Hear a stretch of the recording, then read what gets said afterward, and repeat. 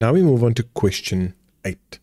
So this is our database question. I know this is a feared question, but let's dispel those fears and let's help you get the best marks possible.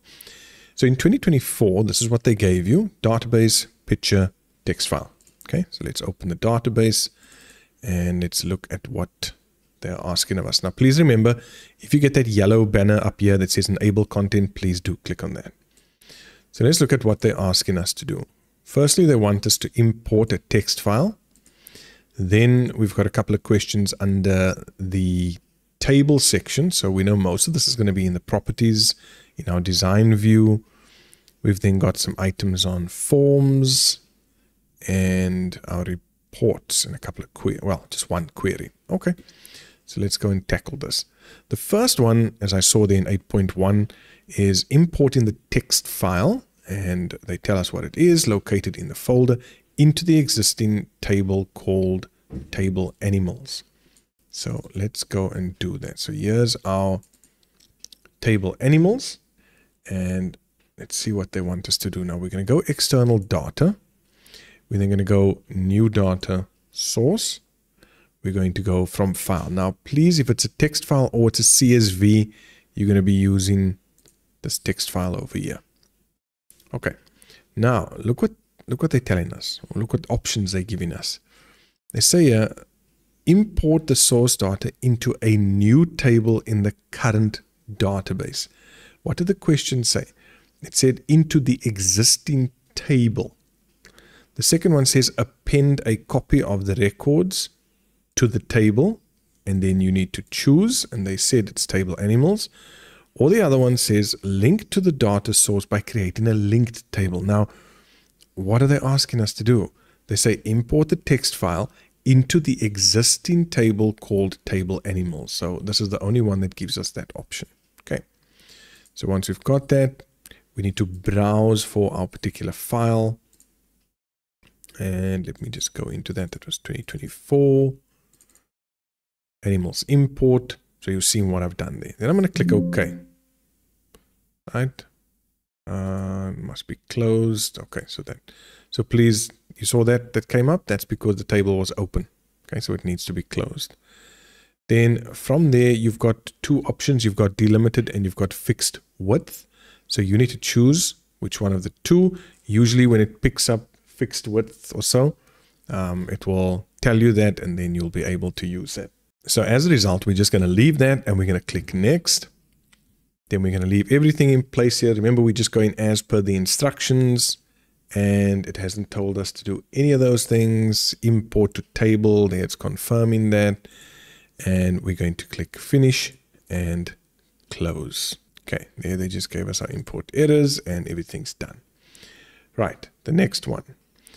Tables, and we're looking now at this section over here, and we're looking at table animals again. Now they give us a few instructions, the first of which is this one: animal ID, then animal name, then animal gender. But look at this, 4 marks.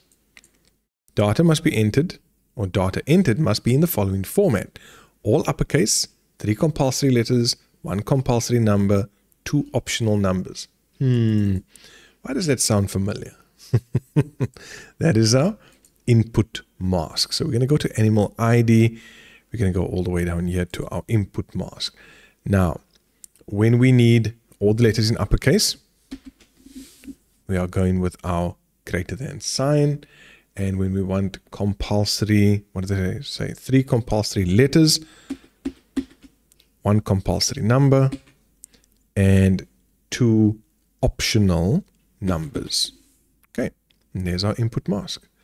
Then they want us to go to animal name, and they want to make sure that those characters in that field only has a length of 25. So we're just going to change that 255 to 25. Then they want us to go to animal gender, and they want us to make sure that there is a validation rule. Only the letters M or F may be entered. So we're just going to go to validation rule M or F. And then the validation text, that is entirely on you. I mean, you can just say only M or F may be entered, anything like that. Next one, Animal type. Animal type. What do they want us to do? It must get its values from the table types. It must be presented as a combo box. So if we go back here, what we're going to end up doing is, I just want to go to table animals and animal type. So you see here, there's no combo box here, right? Okay. So let's go back. How do we create a combo box? We're going to go to lookup wizard. And now they say to us that they want us to get the values from a particular table. So we're going to use option 1. Then we're going to specify which table. And they want us to get it from table types. We're going to click next. We're going to say we want that animal type field. And they say that ensure the values are displayed in alphabetical order. So again, choosing animal type in the sorting here, ascending, next. There you can see how it's displayed. And nothing else. Okay, so now everything's done, but we just want to go back here to see, is it displayed as a combo box? Yes, it is. Okay, so that's done. Next one, date of birth field. Date of birth field. And they say in here that the date of birth field must display the date in the following format. And they give us the picture here, 11 Feb 24. Now, the minute I see month, and I see all the years over here, we're going to change that. We're going to click over here. We can choose there. It is our medium date. Does that comply? Yes, it does. Right, next one, date rescued. We're almost done with our tables. This one says the date rescued field must be entered for every record and may not be left empty. What's that telling us? It is required. Required. And we are done. We're done with everything in our table section. Okay. Now we move on to our forms, and we only have the one form. They tell us here that we need to edit that form. Okay. And I think there's actually a picture as to what they want it to look like. They want us to edit the size of the text, insert an image, all of that, and this is what they want it to look like. Edit the size of the text. So let's just go into our design view. They head it to 35. So I'm just going to go and change that to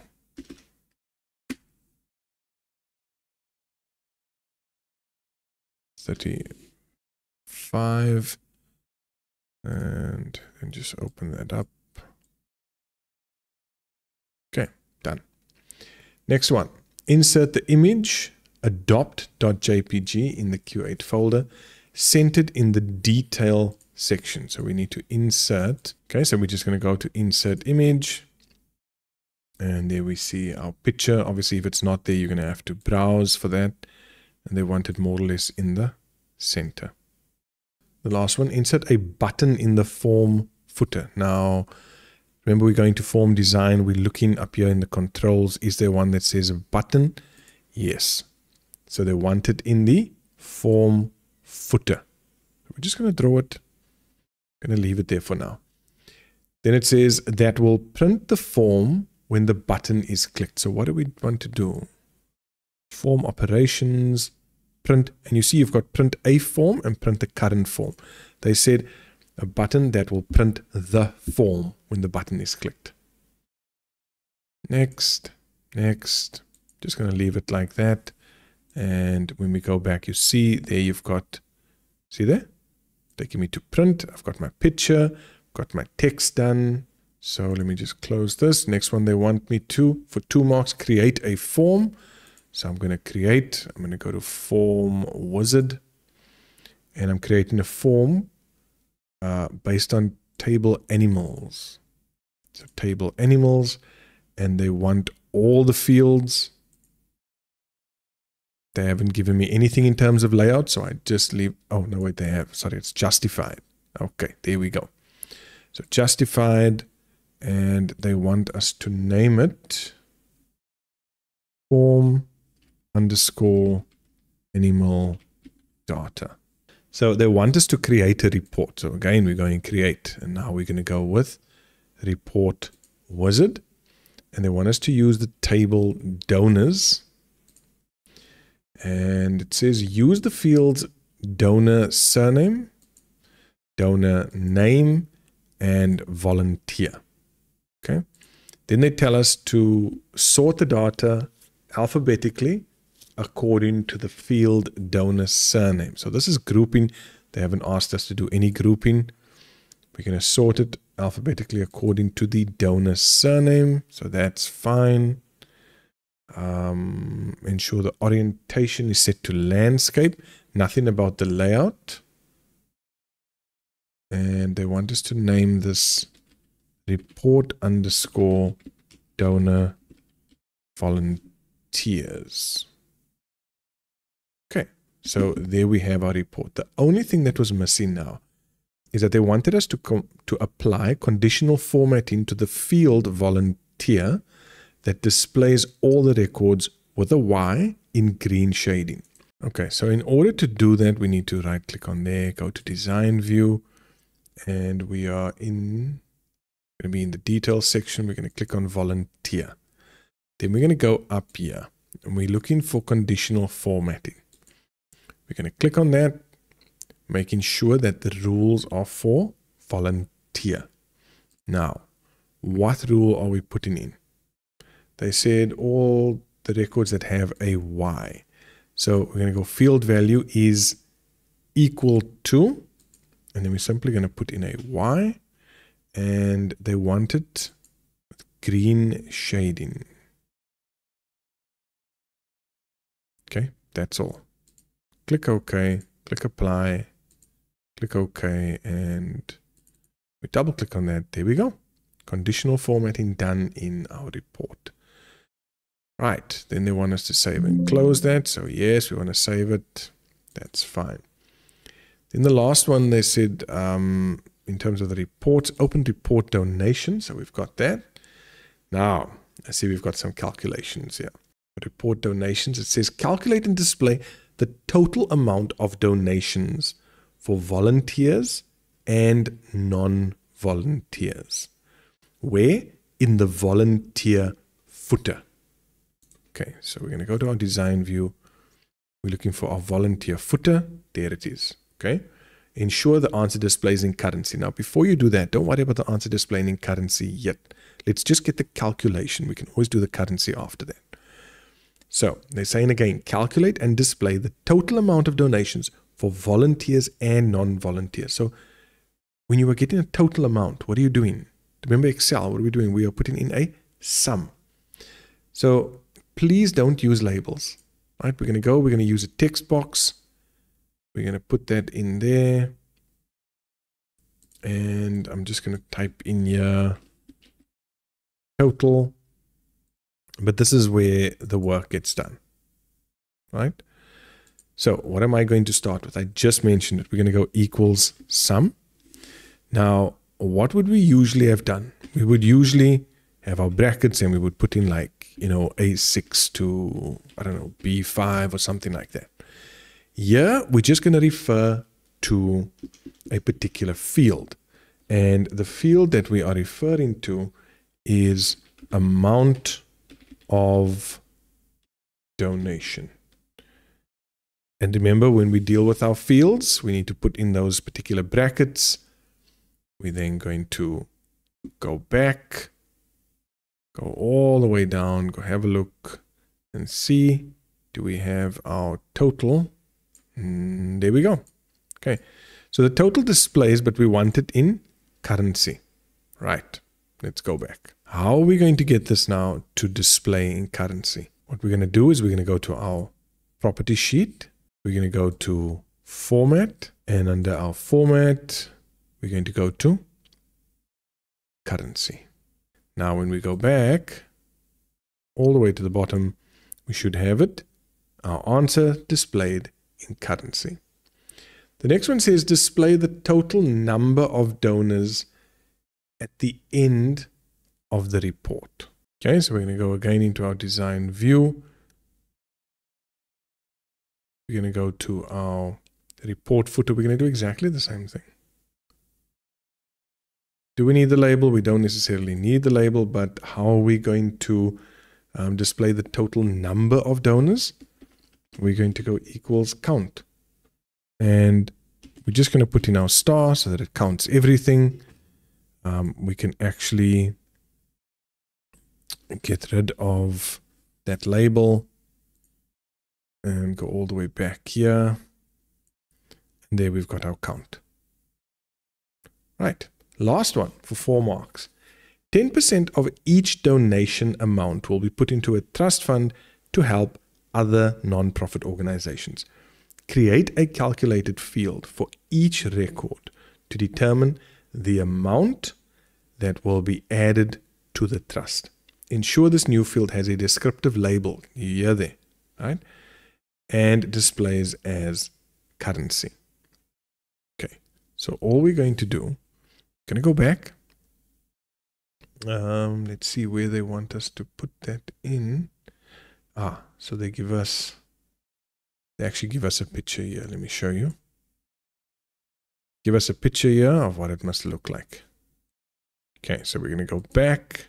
So we're going to go to our page header. We're going to add in a label. And our label, we can put in there, what did they say? Trust fund amount. Then in the detail section, I'm going to put in a text box. And I'm going to put in what I want, which is really just taking the field or the details of whatever's in the field amount of donation. And we want to multiply that by 10%. So, you know, with Excel, we've done this before. I can just go with 0.1 to give me that answer. Sorry. And then I can just get rid of my label. Go back to view, and there we go. That's how I've added my calculation. And it displays for all of them. The only thing now is, again, I've got to do this in currency, right? So just make sure you go back. Again, click on it. We want to go to our properties, format, currency. Go back here, and there we go. It is done. All right. So that's everything for our reports. And then our last 4 marks is a query, and they want us to open a query and display all the female cats and sort the query ascending according to the animal type. So let's close this here. Yes, we want to save the changes. Open up query all dogs cats. We're going to go to design view. Okay, so the first thing they want us to do, remember this is 4 marks, so just take it easy. Display all the female cats. So animal gender, we're going to go to criteria, we're going to put in an F, and then I want only the female cats. So what am I going to do now? I'm going to go to the criteria here. I'm going to type in cat, and then I'm going to go run my query. So now do I have a list of only the female cats? Yes, I do. Okay, that's sorted out. Next thing they wanted, sort the query ascending according to the animal type. So go to sort here, go to ascending, and run the query, and that's that. And folks, that is the 40 marks from Access for the 2024 track paper. See you in HTML.